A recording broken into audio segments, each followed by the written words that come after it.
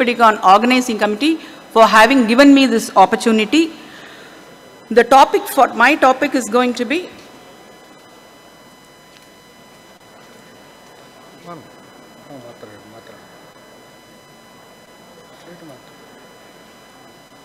I'll change this way. Towards this. Okay, is going to be on combination antimicrobial therapy, a rational approach.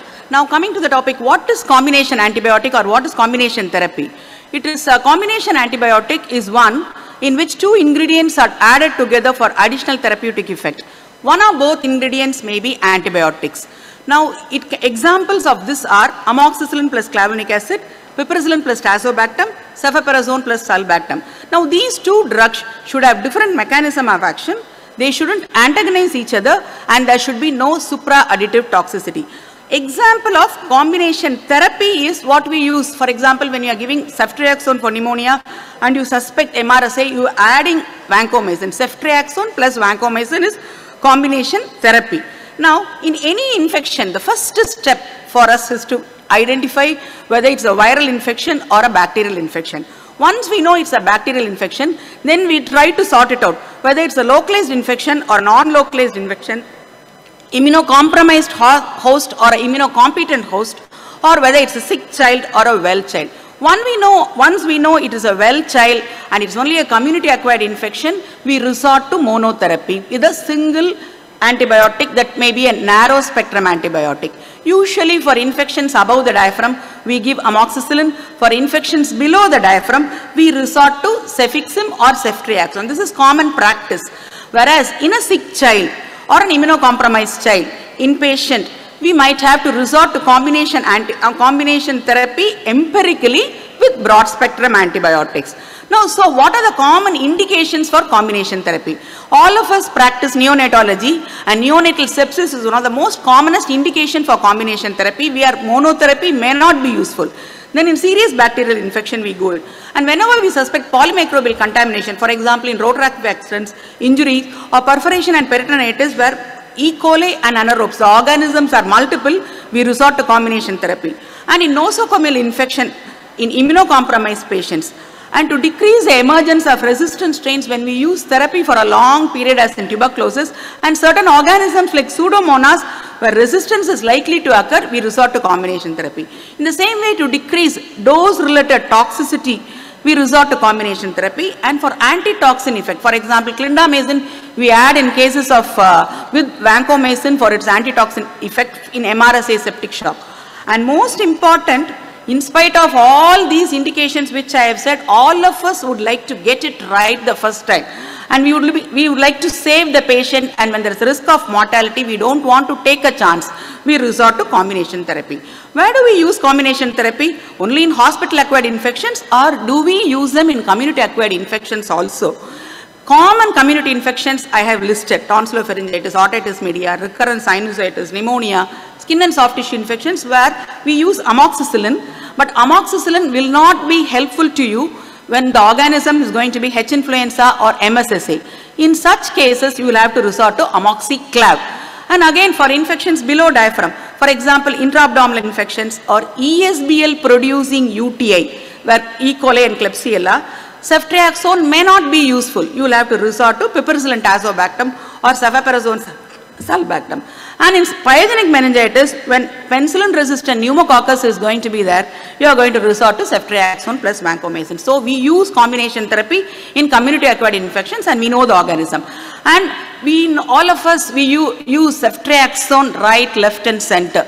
It is the antibiotic of choice for most of us for pyogenic meningitis, pneumonia, urinary tract infection, leptospirosis and whatnot. We use it very widely because it is a very broad spectrum antibiotic with excellent CNS penetration. So we are right, and is used in most severe community acquired infections. But where does ceftriaxone not help you at all? Ceftriaxone is susceptible to ESBL producing organisms. It has absolutely no activity against MRSA, Pseudomonas and anaerobes. So, and again we know in hospital acquired infections, the organisms but maybe plenty, but the three important bugs which we are very worried about are MRSA, extended spectrum beta-lactamase producing organisms, and carbapenem resistant infections and enterobacteriaceae. So how are we going to tackle these three drugs? The common drugs, anti-MRSA drugs which we use are vancomycin and linezolid. Vancomycin is excellent for its bactericidal effect. MRSA pneumonias we use it, but beware of its nephrotoxicity. Linezolid is usually we add to vancomycin for its antitoxin effect, and also whenever you want to switch over vancomycin to oral drug, we add linezolid, but unfortunately it is bacteriostatic drug you cannot use when the child is having shock. The other drug, teicoplanin against MRSA, is an excellent drug. It is licensed in Europe. It is a IM single dose OP therapy also we can give for MRSA infections, but unfortunately it is not FDA approved. So we have not used it. Daptomycin, very limited experience. If we use it only in endocarditis probably. Clindamycin is used for its antitoxin effect. ESBL infections, they are not uncommon. In fact, they say 40 to 50% of your UTIs may be ESBL infections.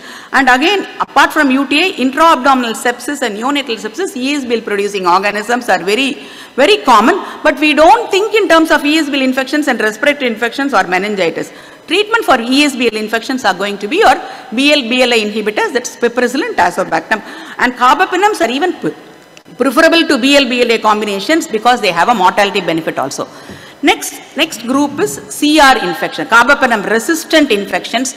As per Tanu Sengal, our infectious disease specialty specialist from North India, she says 50 to 60% of her infections are carbapenem resistant infections. We probably see 10 to 20% of cases, and they are very common in neonatal sepsis, ICU infections and immunocompromised patients. Drug of choice for carbapenem resistant infections is going to be colistin, tigecycline or phosphomycin. Are we using these drugs? Yes, colistin and tigecycline we are using. Phosphomycin we don't have that much experience, and the newer drugs again for carbapenem resistant infections are going to be ceftazidime avibactam. It is available and is used widely in private sector too, and meropenem vaborobactam and aztreonam avibactam. These we are not seeing them, or we are not treating them probably because we have not got these cultures. Our cultures we have not got these drugs, but they do exist. Okay, and this slide, this will be my one slide, after which I'll go to the subject proper. This is the last slide, which is an important slide. This is about first beta lactamases. For example, whenever amoxicillin is inactivated by first generation beta lactamases, we resort to amoxiclav or cephalosporins. This is the hierarchy of antibiotics I am going to talk to you now. When this cephalosporins are inactivated by ESBL producing organisms, we resort to piperacillin tazobactam, BL-BLA combinations. When this BL-BLA combinations, that is piptaz, is inactivated by AMC beta lactamases, we proceed to carbapenems and avibactam. When carbapenems are inactivated by pseudomonas, by carbapenemases, we go to colistin, tigecycline, phosphomycin, aztreonam.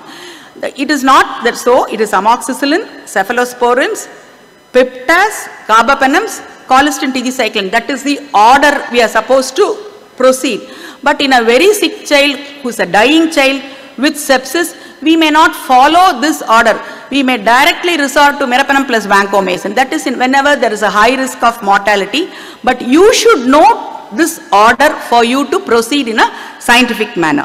Now I am coming, before proceeding to rational antimicrobial, combination antimicrobial therapy, I will show you some of the irrational combinations which should be avoided by us one by one. First, I'll just list out the combinations first and talk to them about it a little later. In pyedoma and cellulitis, most of us have this habit of choosing ampilox or amoxiclav. It is an irrational combination. In dysentery, using oflox plus ornidazole, irrational. Enteric fever, using cefixime plus ofloxacin or using cefixime plus azithromycin is irrational. In PUO, when you have already started on ceftriaxone and the child's fever is not coming down, you resorting to meropenem, again adding meropenem to it is not right.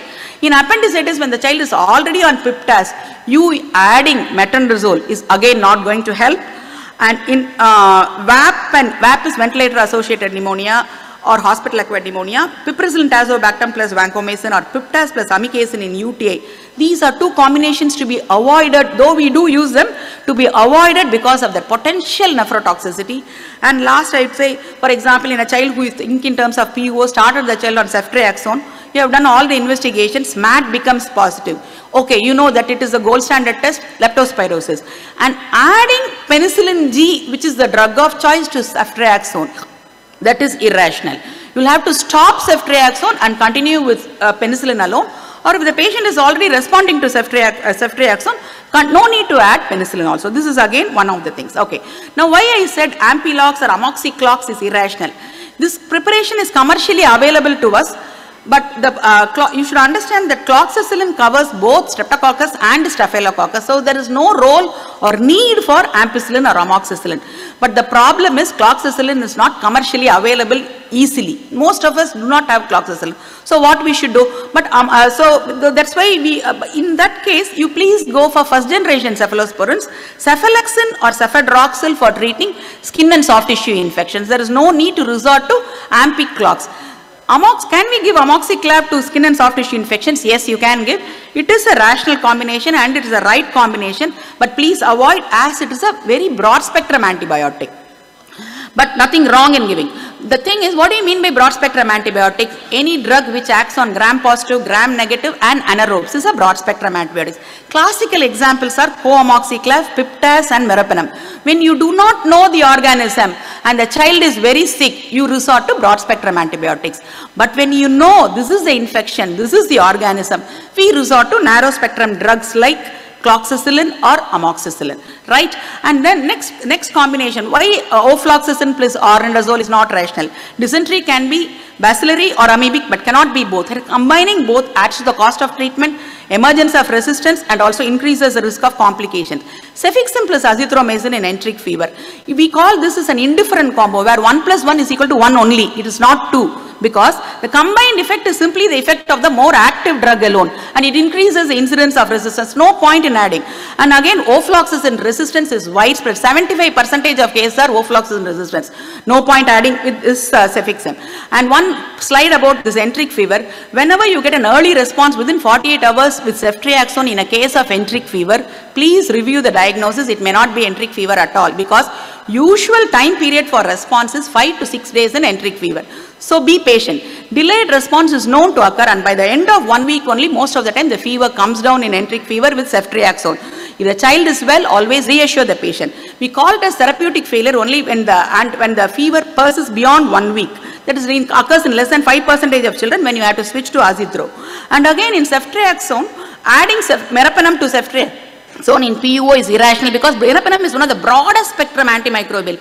It covers everything on earth, gram-positive, gram-negative, pseudomonas, ESBL, MSSA, anaerobes and AMC beta-lactamase producing organisms which are resistant to piptaz also. So what is the point? Meropenem covers everything which ceftriaxone and piptaz is covering. So there is no need to add both, right? So what does it cover?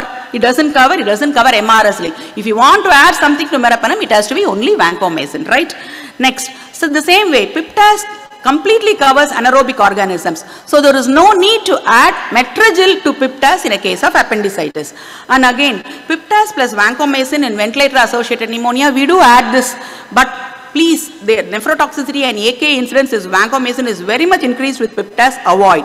Piptaz and aminoglycosides, we call this as double gram-negative coverage in UTI. You would have given piptaz initially, then once the culture comes as amikacin positive, you add amikacin to it. Please avoid because it produces, and whenever you are worried about the nephrotoxicity, first dose you give full dose irrespective of the renal status. Subsequently, estimate the serum creatinine 48 hours after starting a nephrotoxin and modify the subsequent doses. These are irrational combinations which are available commercially, but we are not going to use them because of their pharmacokinetic incompatibility. So coming on to, I will come to now some certain rational antimicrobial combinations. How do they become successful? Using BLI, as I told you, in amoxiclav or cephalosporin sulbactam or piptaz in UTI is going to help you.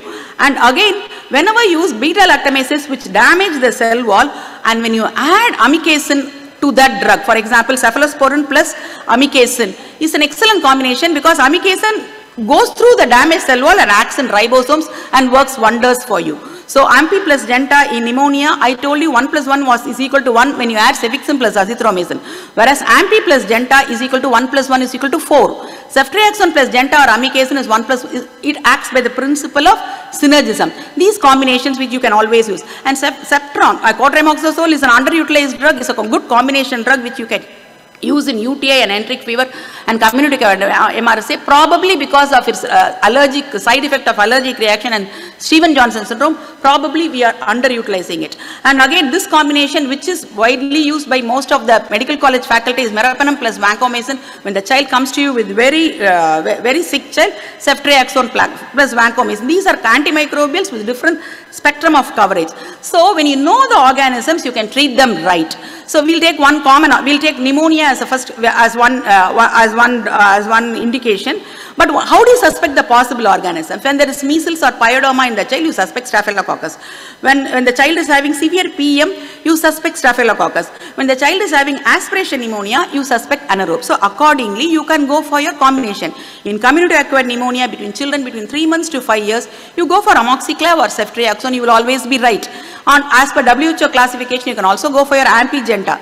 Whenever there is empyema, when MSSA and MRSA both can be the organisms, you go for ceftriaxone plus vanco and clinda.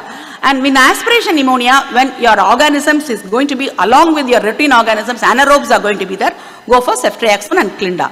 And again, in CNS infections, in young infants between less than 3 months, cefatoxin plus ampicillin may be a right combination for listeria coverage. Whereas in older children, we have been resorting to ceftriaxone alone, but now ceftriaxone is vancomycin is being given routinely for pyogenic meningitis after that Vellurugan study, which showed penicillin-resistant pneumococcus. 40% of their cases were penicillin-resistant pneumococcus, but as far as we have not seen that, but you always use a regional studies and institutional resistant patterns must be taken into account. When, for example, a child with rhetology of fallow develops a brain abscess, go for ceftriaxone, vancomycin and metronidazole to cover staphylococcus and anaerobes. In a child with brain abscess following a VP shunt, go for miro-vanco to cover anaerobe pseudomonas and staphylococcus. And in acute appendicitis, it's always a where you are called for a call over, or you go for a call over, or surgeon calls you when there's a polymicrobial infection, you cannot wait for culture. You go for ceftriaxone plus metrogel, or you go for single drug cefoperazone sulbactam. But there is no point in giving piperacillin tazobactam plus metronidazole plus amikacin for you, because you wanted to cover anaerobes, you wanted to cover gram-negative organisms. Piptaz covers everything. So if you want to give piptaz alone is enough. There is no need to add the other drugs. And again, in newborn infections, polymicrobial therapy is the rule. You can't give a single antibiotic. You can give any type, any combos, AMPI-Genta, cefatoxin, gentamicin, piperacillin tazobactam plus amikacin, though I have taken off that combination here because it has a potential nephrotoxicity, but it is accepted. Meropenem plus vancomycin or ciprofloxacin plus gentamicin. And if in newborn infections or severe CR infections, you have all drugs have been exhausted, last resort drug, this may be your combination. Tigecycline plus colistin. For example, colistin covers all gram-negative organisms. TG covers all gram-positive organisms. Colistin doesn't cover MRSA, which is covered by TG. TG doesn't cover pseudomonas, which is covered by colistin. So, it is being, this combination, TG plus colistin is increasingly be used in ESBL or CR sepsis. And again, coming to the last one slide, combined antimicrobials. These are the combinations. I am not asking you to start TG and colistin initially itself. If your institution pattern shows, you start. They are not preferred in combination therapy, are not preferred in diarrheal diseases, skin and soft tissue infections, urinary tract infections and bone and joint infections, because these infections are usually caused by a single group of agents. Hence, monotherapy is sufficient. And using combination has no rationale as it leads to emergence of drug resistance. My last carry home slide is in OP practice, multiple antibiotics is never justified. It is appropriate to start empirical combination broad spectrum antibiotic therapy in a sick child. If a neonate develops fever after discharge from hospital, there is a need for you to cover nosocomial pathogen. So you will start with a higher antibiotic when the patient comes itself. In meningitis and UTI, use antibiotics that would achieve adequate levels in CSF or urine. Even if the CSF shows cefoperazone sulbactam is very active in that meningitis, you cannot resort to it because it doesn't penetrate the CSF. And in severe staphylococcal skin, SSTA, that is skin and soft tissue infections, cover for both MSSA and MRSA. And in a host with a compromised renal function, avoid nephrotoxic drugs like colistin, vancomycin. Vancomycin is very nephrotoxic, especially when you start in a child with septic shock who's already having a compromised renal function, you will end up in trouble. Immunocompromised patient always use a bactericidal agent. The routine use of double gram negative coverage is not advisable. Carbapenems are very useful rescue antibiotics for resistant infections and should not be used for routine infections. Thank you very much for patient hearing. Thank you. Thank you, ma'am, for the talk. Yep. Questions, any? Are there any questions? Yep. There are no questions. I request the chairperson to give the memento and honor the speaker.